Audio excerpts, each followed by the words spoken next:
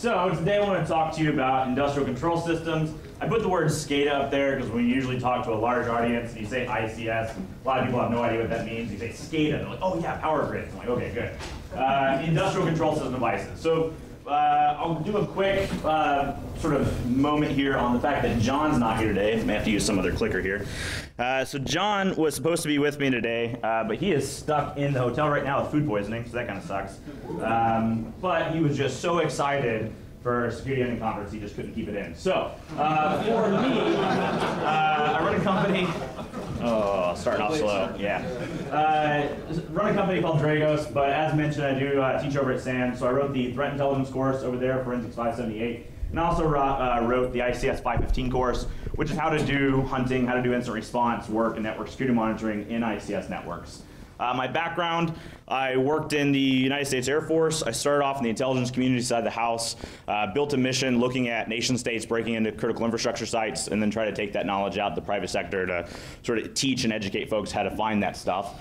More importantly, though, I write a comic strip. I found that it was really useful in the government audiences to be able to explain things to congressmen in 3-pane comics. So I like taking very technical concepts and putting them into comics. So I always have, little Bobby, if you will, the little Bobby over here, like, yeah, virtual skate in the cloud, which is not what you should ever do. Now it's going to work. Is it? There we go. Perfect. So what are we going to talk about today? 3 high-level points that I will revisit throughout the talk. Number 1, these ICS environments aren't really common amongst each other. And what I mean by that is one substation for a portion of the power grid in this part of Georgia is going to be configured, integrated, and look differently than a different substation in a different part of Georgia, let alone the electric industry that does nuclear and coal-fired facilities versus a water distribution plant versus oil and gas. We like clumping things together as the ICS community. There is no ICS community. The only reason we say, and we in the ICS community use the word ICS, is to denote not IT. That's all ICS actually means, not IT. Some folks say, well, the oil and gas community. No such thing. There's oil, there's gas, there's upstream, there's downstream, there's midstream. There's different companies, there's different organizations. So we'll talk about the lack of commonalities and then some of the few commonalities we can hold on to in terms of deploying out things like Security Onion to do monitoring. The second point up there is that network security monitoring is vital to ICS. There's lots of cool security things you can do in normal networks. Most of them are not applicable in an ICS. We're not going to go through, we're not going to generally do a lot of whitelisting on controllers. We might get to the supervisory level where the actual SCADA stuff might be and do some whitelisting, that's cool. But on PLCs, RTUs, IEDs, these really weird little devices, not a lot of that's going to apply. But network security monitoring does apply, and it applies very well. If I talk to you about an enterprise IT network, you might be thinking 5,000 nodes, 100,000 nodes, maybe 10 million nodes in the network, depending on where you work. In an ICS, there might be 10, might be 100, could be 500. And that's about what you're going to get in terms of an ICS network.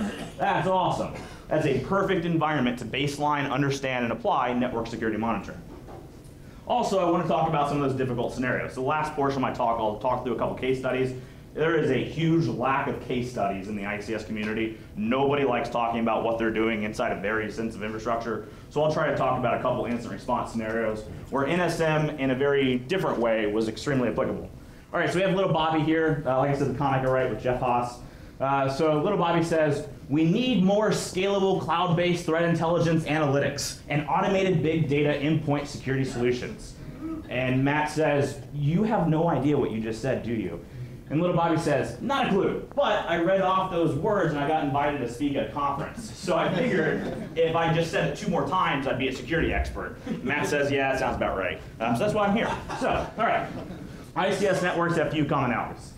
Here we have a substation that's underwater, which is sort of common these days in Louisiana and other parts of the world. We've got a lot of flooding, a lot of engineers doing some good work there to try to keep the power on. So we have little Bobby here. I love dad jokes. Little Bobby says to Chris this drunk, what happened to this substation? And Chris says, a flood attack.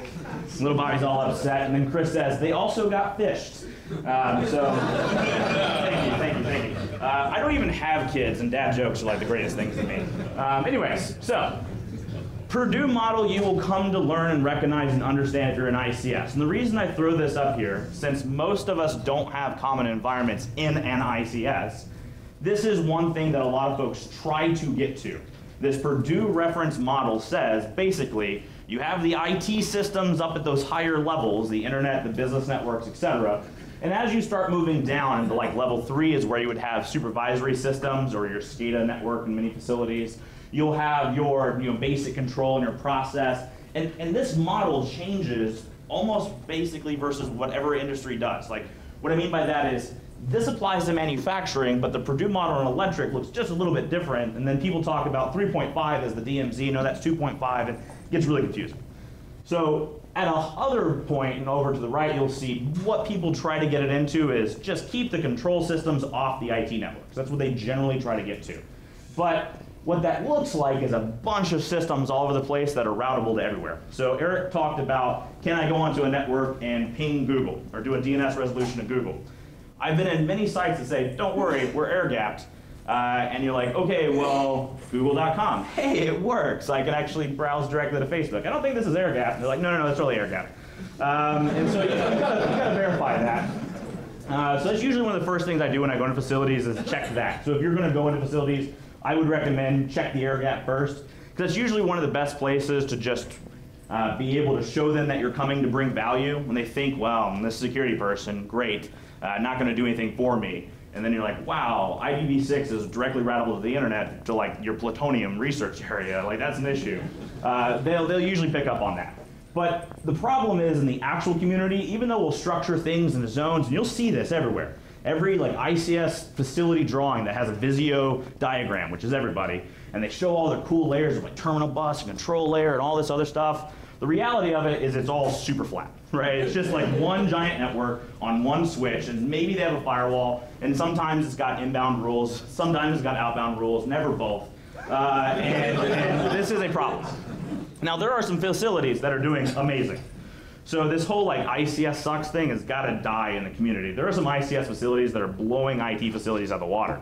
I was in a gas control center where they had a Windows 10 environment with a virtual environment with Bit9 whitelisting solutions at the supervisory level, where they had the Windows XP system that they had to run the distributed control system they had was sitting on top of the Windows 10 in a VM, so they could still maintain that system, but in a more secure architecture. It was amazing. It was one of the most secure facilities I ever walked into, and that's having previously worked in the government as well.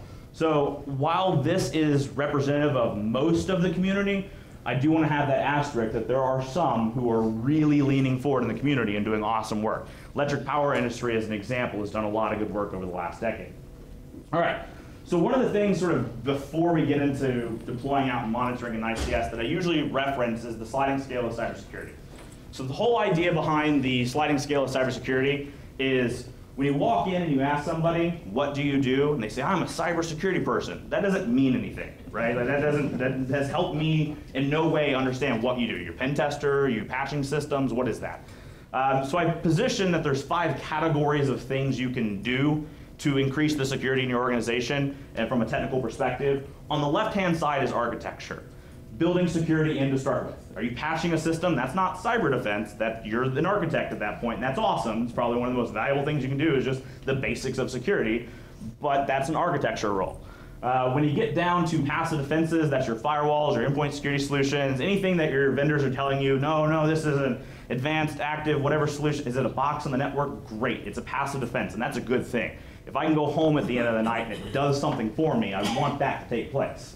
The active defense, if you will, is the humans getting involved. The humans actually monitoring on the network, responding to threats, learning from threats, those are your active defenders. That's what we're lacking mostly in the community. This is what Eric talked about as well, where he said, wow, we're seeing a lot of money get spent and everybody wants widgets and boxes and tools and AI and machine learning and all that cool stuff. A lot of it is cool. You got to have the human in the loop or we're missing out, right? I can take a well-trained person, put them into a network with only open source tools, and they'll blow everybody out of the water with all their fancy tools that haven't been to any actual training. On the next side is intelligence. This is like the latest buzzword for folks, and I love seeing people that have like marketing, CMO, they've been a business manager, etc. Now all of a sudden they're at conferences speaking as an intelligence expert. I don't know where that comes from, but we're seeing a lot of intelligence experts these days. That's already well known, right? There's lots of doctrine and discussions written from military to private sector on what intelligence is, collecting and exploiting information. And finally, offense. Well, why is offense on there? Because everybody seems to think that, like, responding to an attack, that it makes sense to go back and hack back. Is absolutely the stupidest possible thing you can do. So I love in ICS discussions, every now and then we'll see an infection in like a sensitive nuclear kind of environment, and somebody always asks, well, I heard CSO online or heard whatever about this, can I go hack back? Like, awesome. Why don't we shut off FTP first, right? Like, let's one step at a time. Like, for what's going to be relevant to your security. So in talking about network security monitoring, for an ICS specifically, I really like starting on the left-hand side of the scale, making sure my return on investment is met in each one of these categories as I step forward. If you do the proper investment in your environment, you should never be able to reach it to offense because we don't have infinite budgets. For national security discussions, great. For network security, focus on architecture, move it up, etc. So what I will note is in the ICS community, the architecture issue is by far the biggest challenge. We constantly go into environments that do not have managed infrastructure. And they say, hey, I want to do security onion on the network. Security onion has actually become quite popular in the ICS community. They say, hey, I want to put security onion on the network and monitor the traffic. Awesome. Do you have managed infrastructure? Can I do like port mirroring or anything like that? And like, oh God, no. what do you want me to do? And we've noticed there's a lot of architecture challenges. So just keep that in mind. We're going to talk about network security monitoring stuff. But if you're in an ICS, I would prefer you to start on the architecture side and then start moving it along. Because that's where your return on investment is going to be. All right. So when we look at an ICS sort of deployment, a lot of folks usually think of potentially endpoint sensors and then like a site aggregator where you have like your security onion or whatever else you're looking at. Midpoint sensors is what I'll call like all the other sensors that you have that you're daisy chaining them together to bring back the information to like a nice ELSA or ELK cluster. And what I would note here is in some environments you can get away with not doing that. You can actually just put security onion and have the install there. Maybe you only have a couple sensors. You can't get away from that in an ICS, and here's why. We have a lot of redundant architecture in an industrial control system. So as an example, if ABB or Honeywell, two big industrial vendors, go deploy a petrochemical facility. They say, this is a petrochemical facility, here's an ICS asset, a distributed control system we're building for this petrochemical facility. For that environment, they will copy and paste that ICS 200 times inside that company. So every time they have that ICS running, they've got 200 other versions of it running that are also making different process, they're doing cracking of carbons, whatever else. The problem is all the IP addresses are exactly the same. So 10.10.10.150 is always the HMI, and it's 200 different times that there's a human-machine interface running on that IP address. You're like, okay, well I can at least grab the MAC to tell them apart, right? Well, the problem is network routing and its last routable hop that you give the MAC address. But also, endpoint solutions are very, very rare in ICS. You cannot deploy agents on a lot of anything, especially not physical controllers. So the problem that you run into is you might get a bunch of data back into ELSA or ELK, and you have a lot of IP addresses and no idea where on the network that IP address is. You can see an attack happening to .150, and there's 199 other versions of .150 that are not being attacked. So the important thing is having those midpoint sensors, especially using something like Security Onion, to add an additional unique identifier to say, look, this .150 is coming out of this sensor. So Security Onion sensor 1's .150, which will then allow you to actually go and take the appropriate actions in that range. All right, so hot oil furnace. Let's take a case study. So I've been talking for a little bit. Let's take an example. If I told you to go into a refinery and I wanted you to gather data off the network, most people would first start and they'll say, okay, what are my tools going to be? What are my, well, okay, Security Onion, I've got this configured up this way. Definitely going to want, TCP replay because maybe I don't actually touch the network. Maybe I just ask for a packet capture and I replay it back against Security Onion and do all the alerting. Okay, cool, cool, cool. But then you get to the site and you realize that you have no PPE, personal protection equipment. So before you even touch the network, you've got to have steel-toe boots, you've got to have hard hats, you've got to have all your training and certifications, you've got to have your validation. I did incident response in an offshore oil rig, and the guy that was getting ready to go to the offshore oil rig from a different company was like, yeah, let's go. I'm like, cool, where's your helicopter license? Like, what? I'm like, how are you gonna get there? You know, like, you're not gonna walk across the water. You're not cyber Jesus, this isn't gonna work for you. So there's training and there's things that go into it before you even touch the network. So one of the big takeaways that I want you to have in our entire discussion today is in the ICS environment, once you get the data, all the skill sets that you've trained for are gonna be awesome in that environment. You're going to have all the network security monitors, you're going to have all the skills and be able to do all the things that you did previously. There's no difference except for maybe a prioritization of the systems. But in terms of finding evil, they do the same crap in ICS because your Iranian operators might not be the smartest people on that industrial control system environment. I'm going to try the same stuff. The problem is getting to the data. It is the significant challenge that most people cannot get past is how do I get on site, how do I get past the culture challenges, how do I actually talk the engineering language and show them that I'm not going to break their system and send them to jail, which most plant managers would go to jail if you did something incorrect, and be able to then start looking at the data. So all the NSM stuff is far down into it. Here though, if you'll take a look, so in that terminal bus, that control system layer, if we start talking 0, 1, 2 Purdue model, it's all on one network switch, right? And that network switch, especially in oil rigs, probably not managed. Now they've got an MGuard firewall in this one. MGuard is a type of industrial control system vendor that does firewalls as well. And they do port mirroring right off the firewall. So you can plug in there to do that, which is nice. The problem, of course, if you do that, you're not getting anything that's happening in the network. You're only getting things that are passing through the network switch back into the next layer. So that in and out aspect, or that choke point monitoring, is going to be vital in an ICS, because you might not actually be able to get into the segment that you actually want. But what's the beautiful thing here? They've got exactly 3 IP systems in this hot oil furnace. They have the Windows-based HMI, and also works as their engineering station in this case, and they have 2 control systems. In this environment, it's a Rockwell and Siemens system. They've got serial Modbus running right here, and this is the other thing that I want to note. Most people who want to start doing ICS stuff jump to, awesome, let's do serial. My question is always, why? Like, oh, serial is the ICS stuff. I'm like, yeah, that's great. Your adversary still did a phishing email, came through the environment, did TCP/IP stuff all the way down there. Why don't we catch them in the 90% route before you have to worry about understanding serial Modbus? At some point, do you want to be able to pull the engineer aside and understand what's going on in the process? Absolutely. But for the return on investment, catch them coming into the environment at first. And you're going to have 2 access points into this environment. That network switch and the contractor coming on site with a transient device plugging directly into the environment.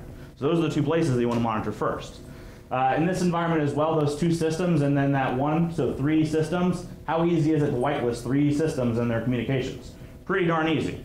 Should that system be going to LinkedIn and updating its Facebook status and Twitter status and all that stuff? No, right? That PLC should only ever do that 1 function. And you might have things that occur that are outside the band of the whitelist. So we never block anything in the ICS. We don't want to be that guy. But it is important to note that maybe the remote vendor remotes in at some point through the VSAT location, comes in and does some maintenance. Cool, we want to see that, we want to observe that, we want to document it, we don't want to block. I see a lot of security startups these days that say, oh, I've got this IPS that we're going to deploy and it's very specific to ICS. So like, how is it specific to ICS? We said ICS, didn't we? I'm like, all right, whatever. And like, this is specific. I'm like, so you're doing blocking in the ICS? They're like, yeah. I'm like, how do you handle false positives? We don't have false positives. I'm like, oh, great, you solved security. So just note at some point, if you try to do any sort of blocking, you're going to stop a critical function in the safety environment. And this is probably the biggest difference in ICS. If you walk into a security company, say a large bank, you go into USAA, and you wipe the server that, you know, just they bring it down and has all the credit card information, they're gonna be super mad at you. They might have backups, they're gonna be super upset. You do that in a SCADA environment, you're gonna get somebody killed. That's the difference. All right, so that's the big difference in terms of the ICS. All right, let's take another example. Electric power control centers. So an electric control power network, you have a lot of different network segments now. And a lot of words that we probably all don't understand. We're like, what's a DMS, a distribution management system? So there's a lot of that stuff. You have to learn the language just to be able to speak it to get into those environments. The way you deploy security on that network is going to be exactly the same. But if you don't know the difference between the DMS and the EMS, they're not going to let you touch the network. That's what it comes down to in that case. But it's also important to note that in this environment, we might have different companies at play. So there might be one company that owns the control system environment, but down for the substations and the distribution levels, an entirely different company, maybe even state-owned infrastructure. On the transmission side that they're trying to communicate and send across large portions of the power, it might be an additional company now under federal regulations. So in these environments, I find the most important thing on the NSM side is the choke points, the in and out of the environments. Those choke point monitoring, especially deploying Security Onion inside the DMZ, being able to remotely access it, not into the ICS, and doing the choke point monitoring is what returns a ton of value, and I will tell you, the ICS folks understand it. One of the things that I see come up more and more is that NSM is being brought into the ICS not by the IT security team, but by the operations technology folks who are used to understanding what's in their environments. So they know they need to have visibility into the lines. And so they have a beautiful light panel that tells them when certain circuits are energized or de-energized, and they know where to respond. So the idea of having asset identification and having an understanding of data flows is second nature to them. So we see them actually the ones that are pushing NSM the most into these environments. All right, let's keep on here. All right, so ICS, NSM, vital to the ICS. Let's walk through this real quick. So we have the CISO here that asks little Bobby and says, look, man, I need you to ensure that no attacks occur. And little Bobby says, cool, what's the security budget? The CISO says, no, we gotta cut it all out. And so little Bobby says, well, I assure you we will never see any attacks. And why I bring this up is in an ICS, a lot of this stuff stands out very, very trivially. Most attackers have no idea what that ICS is doing at the process level and what its baseline looks like. No clue. And if you think, kind of like what Eric said, if you think the APT has a magic 8-ball to tell them what your ICS should be doing, think again, most of your APT members are between the ages of 18 and 28. They're a government employee that's been their only job their entire life. Trust me, defense is doable, okay? Like, you can do this. So when we look at this, most of the problem with ICS anything is that people aren't looking. I get that all the time, like, well, why aren't we seeing more attacks? Well, they occur, and people just aren't piecing together the puzzle pieces to go, hey, that boiler failed, and no, it wasn't some broadcast storm on the network that caused it to be damaged. There was an attack in the facility, and now no one's talking about it. So we just gotta start looking in these environments. All right, so to detail what an attack looks like, which is what we're trying to monitor for in the first place, you've probably at some point in your career seen the cyber kill chain. Now this is probably the most abused thing I've ever seen. The cyber kill chain was used for at least 5 years worth of marketing from Lockheed. And I get it, but the problem I have with a lot of folks using the kill chain is they think of it like a defender model, which really was an intelligence model. How do we take data that are different types and stick them into little buckets and little categories so we can analyze out patterns and tradecraft? That was the big value, not stop your attacks earlier. What I want to note here is all that stuff you're used to is IT land. Right? If you're actually going to do an attack in an ICS, that's the first stage. There's got to be a second stage to it. So myself and Mike Asante wrote a paper called the ICS Cyber Kill Chain, and we positioned that first stage is what the attacker has to do to understand the ICS. In that second stage, they will have to develop either a capability or knowledge specific to that environment to understand how to damage it, how to bypass safety systems, how to do physical damage if they're wanting to actually damage equipment. They're going to have to test it out at some point. Usually, unless they just think very little of you, that's not going to be on your network where they test it. It might be other facilities. I get questions all the time from a small electric power co-op or a water utility saying, why do I care? It's like, well, actually, we've seen a lot of adversaries go after smaller facilities because setting up a $15 million ICS is expensive, but compromising yours and using it as a lab environment is free. So we see that a lot of times that people are training in smaller environments before going after larger facilities. Then there's going to be some aspect of delivery, installation, or modification. I say modification because there's enough going on in the ICS to kill the ICS at any time, right? Like, a lot of people are like, well, you can't do a cyber attack on an ICS. And like, you kidding? Like, if you don't watch it closely, it'll kill itself. Like, of course you can. So some modification of the system itself could actually be pretty useful. And then the actual attack, loss of something, not just data leaving the network, which is exploitation and exfiltration, but an actual attack. Now, I'm gonna flip back and forth real quick here, but what that basically says is we have an extended kill chain in an ICS environment. We have more steps the adversary has to go through to achieve their effects, which gives us as defenders, especially on the network security monitoring side, more steps and opportunities to detect that attack. More times that they're actually going into the environment delivering something. So even in Stuxnet, so Eric mentioned that Stuxnet didn't call home. Well, it actually did, but for the version of Stuxnet that Eric's talking about, he's absolutely correct. But Stuxnet was in that environment for like 6 years, learning what was going on in the TANs in Iran. And the first version of Stuxnet was absolutely exfiltrating data out like crazy, trying to understand what that network looked like. The second delivery of another version of Stuxnet is actually what caused the physical damage. It didn't phone home, but we're already down in that second delivery phase, if you will. There's no reason for C2 at that point. All right, so what does this look like in reality? First, I want to tell you electric power grid, just for those of you that haven't spent your lives being super weird like me and like thinking like, wow, that's a cool thing, those transformers up there.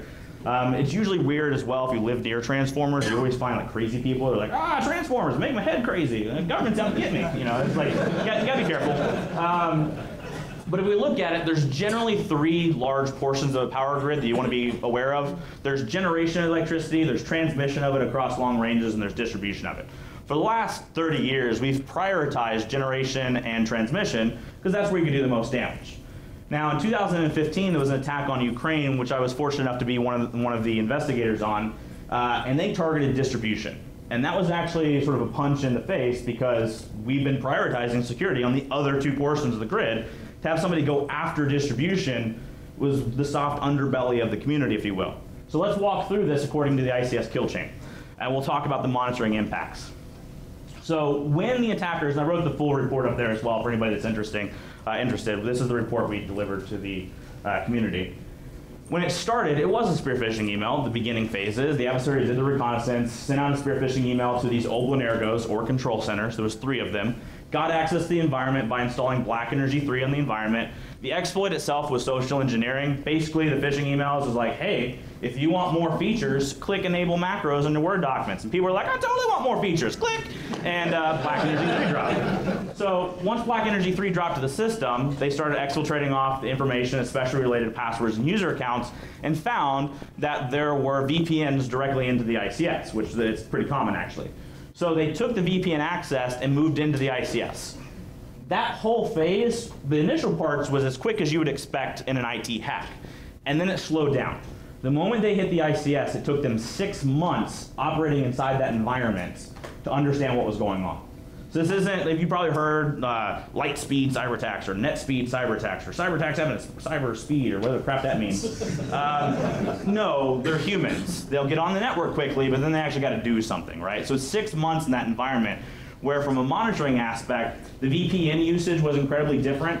Session links are something you should be monitoring for. The session links of a maintenance person coming into an ICS and doing remote maintenance might be 3, 4, 5 hours at a time as they're doing maintenance. For in this case, for the attackers, it was a couple minutes at a time looking for data and then jumping off the network. That should have stood out. The frequency aspect of it, the VPN connections, normally you might have somebody once every week, once every month. This was 5 times a day. So it was a huge shift in what you could observe on the network data. Anyway, so in that environment, the attackers ended up finding that there were remotely connected serial to Ethernet gateways. So at a substation, there is a lot of serial control system protocols, and it's communicating via serial. But that control center, physically separated, communicates via IP. So they have a little gateway in the middle that translates it. So it's serial to Ethernet gateway. They found this, and they developed specific malicious firmware for each one of those devices that said that when it came time for the attack, after they initiated the attack, which all it really was learning the ICS and then using it against itself. They just used the distribution management system to disconnect 97 substations across 3 regions of Ukraine. When they did that, they sent the remote firmware updates to all the devices and basically blew the bridges. So that if defenders actually got access to their environment, they couldn't reach the substations anymore, so they had to drive out there to flip breakers and circuits to actually energize the grid. Problem being, it wouldn't have mattered anyways because their entire Windows environment was gone, around 600 systems gone, because they also used a piece of malware called KillDisk, which deleted the master boot record on all these systems. And just to top it off, they also found a network-connected UPS, and the network-connected UPS, they decided to make sure that when the power went off across Ukraine, it also went across in the power center. And lastly, they just did a telephone denial of service against everybody, because why not at that point? So from a monitoring aspect, there's a lot of stuff here you could see on the network. All right, so let's start wrapping it up. So what makes control system software on iPads bad? Little Bobby asks. Remotely viewing the process is not ideal, Matt says. However, worst case scenario, if you do that, at least don't allow remote control access to it. And little Bobby starts freaking out. Matt says, what's wrong? He's like, oh, I just left my iPad in the cafe. So we are starting to see more IT devices infiltrating into control centers. I actually don't think it's awesome, but the business side of the house is pushing for it. So you got to start including a lot of that into your overarching plan. So I want to note it's not all TCP IP. You have to learn the engineering drawings as well. We have safety systems in these environments. Even when they weren't built for security, they were built not to kill people. So they were built for safety usually. Where if a lot of folks, and the cute pen tester trick is usually like get in the environment and you see like an HMI, you're like, I could totally click that and overflow the water tank. It's like, no, you can't. Like, yes, I can, it's right there. I'm like, that's great, but we have blowout valves and altitude valves that if you did that, it would just release water in another portion of the system because it's designed to fail at strategic points that don't hurt people. So you actually have to understand sort of the larger system, if you will. So let's take a case study of where difficulty in NSM. So we had this environment, an oil facility got infected with a worm, and they said, hey, we need help. And through the network security monitoring aspect, we were looking at it, and what was going on is they'd go into the environment, they'd clean up the infection, they couldn't patch the systems because of vendor warranties, but they were able to clean it up. And then their actual ICS vendor would remote in and be like, guys, you're still infected. And so they finally called the incident response team, and they're like, what's going on? And we looked from the network security monitoring side and looked and saw that all the lateral movement, all the stuff you'd expect with a worm, did clean up every time that they got into the environment. And every time the vendor remoted back in, it infected it again. So it was actually the detection mechanism, if you will, was the fact that the infection correlated with the times of remote vendor access. And we were able to improve that through the network logs themselves. So even from just that NSM perspective, that's how they recovered that case. From remote sites. A lot of times we'll have remote sites in a SCADA system. They're communicating through VSATs a lot of times, so very small aperture terminals. Satellite internet is not cheap, but you budget for it. You say, here's the amount of bandwidth I'm going to use this month. And if you ever go over it, it's not like your Verizon bill or like a little, $10. It's a lot of money. You're talking thousands for going over your bandwidth cap. And so this site's way of detecting the malware wasn't the normal type of network security monitoring, but what I would consider the overarching ICS network security monitoring, that they saw their billing rate go through the roof. It was very cuckoo's egg in sort of comparison, where they identified that their bandwidth overwent their billable hours, their charge for the company, and it cost them tens of thousands of dollars. They went into the environment and through the NSM aspect figured out that an adversary infected the system, called back out, was using the satellite communications to jump out, and exfiltrating things off the network. The beautiful thing about that is executables and zip files should never be in an ICS. Should never find executables in an ICS traffic. So that's the greatest thing in the world, just be like, hey, any executable file, any zip file, any compressed file, anything I can see clear text, carve it out, use Bro to dump it into a system, have the digital hash queued up to query VTI, please do not submit the binaries to virus total, but at least check the hash. All that stuff's automatable, right? We don't have to do that every single time. We can develop an analytic for that. And so that's what they found. Another sort of case study, this is probably one of my favorite ones. There was a Nordic wind farm. You always see like anonymous utility, unknown utility. It's like the intelligence community. We have leakers. It's always anonymous intelligence official. Like, I don't know who that guy is, but it was everywhere. So when we look at this Nordic wind farm, what we found in the actual detection mechanism was that all these little terminals across the wind farm, they were getting patched by themselves. That was really weird. Usually don't do a lot of patching, especially out of cycle. So they found out that a cybercrime group had compromised each of the stations, had figured out that they could do Bitcoin mining off of the extra process space, and they would then just keep the systems patched to make sure nobody else got on there. They're defending their territory.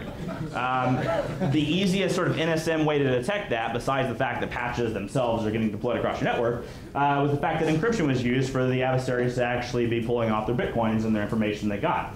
Beautiful thing about an ICS is there's no encryption, right? There should be not any encryption in your ICS. No one's doing it. So that should stand out like a sore thumb. In this case, I wish I had a happy ending for you and sort of the story. We told them what happened, and the response was, So you're saying they're doing it faster than IT, and they're not using any extra process space? It's like, yeah, but you should probably still clean it up. And they're like, nope, leave it. So that sucks. It's not always going to end like you expected. All right, Havex. Havex is one of your big APT targeted pieces of malware in the Dragonfly campaign. How easy was it to spot Havex? Well, it did a bunch of ARP scanning across the network for all sorts of devices that didn't exist on the network to find them in the first place. Shouldn't be a massive increase of ARPing in an ICS. Many ICS components don't even do ARP besides the first time. So that should have stood out. Also, just from an asset identification standpoint, they were using port 502 on 4 systems. Port 502 is Modbus TCP.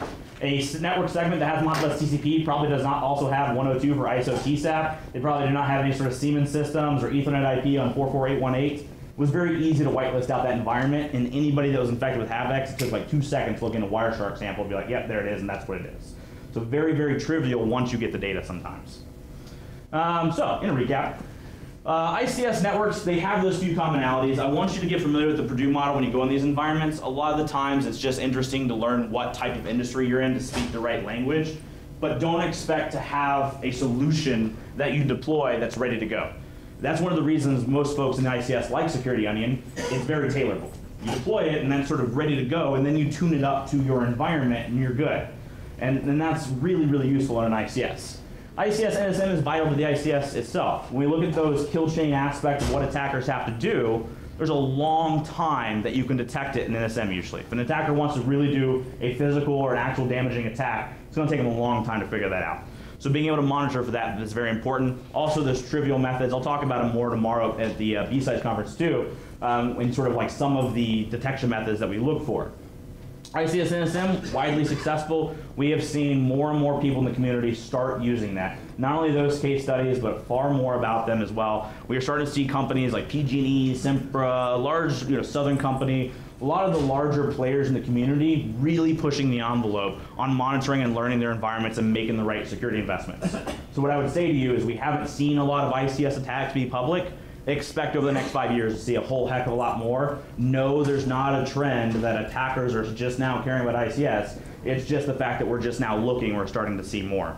And then lastly down here for little Bobby says, hey, Matt says, what are you doing, little Bobby? And little Bobby says, I'm preparing for battle. He's putting on pots and pans, a little wooden sword. He says, for what? And he says, to protect the grid from its greatest foe. And Matt says, terrorists? Cyber attacks, APTs, and Matt, little Bobby says, no, squirrels. And I'll note to you that when you go into an ICS, and this is the last parting thought I'll leave you with, don't be the guy or gal who comes in and says, security is the most important thing, and we're going to do security, and we're going to protect you against nation state. Most of them don't care. Most of them care about the day-to-day, what's keeping the safety and reliability of operations going. There are more squirrel attacks on transformers that have led to power outages than cyber attacks from Russia, Iran, and China combined. So you just got to actually balance out what they're dealing with and where the return on investment is. So the final parting thought, if you will, is that NSM in the ICS returns value to the safety and reliability of those operations. The security aspect is the byproduct of actually just doing it correctly inside your network. With that, I think I'm out of time, so I appreciate it, and I'll be around for questions as well. Thanks.